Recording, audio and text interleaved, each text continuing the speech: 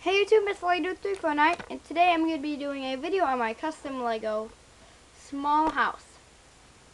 It is built on two 6x16 black plates, and so is the roof. It has an opening door. You can see in there a little bit, no light. And then it has no windows. I don't really put in windows in. This is just a small little house.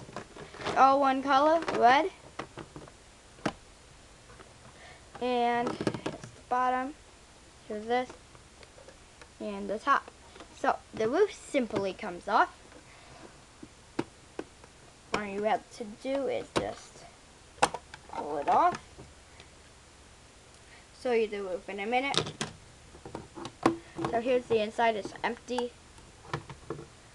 It is 6 bricks tall,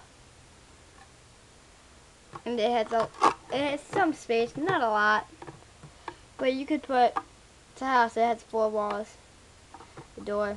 You could put some furniture in there too. Doesn't have to be a lot. And so here's the roof. It has stuff here, one space in. Top just has a white plate, helping place it together.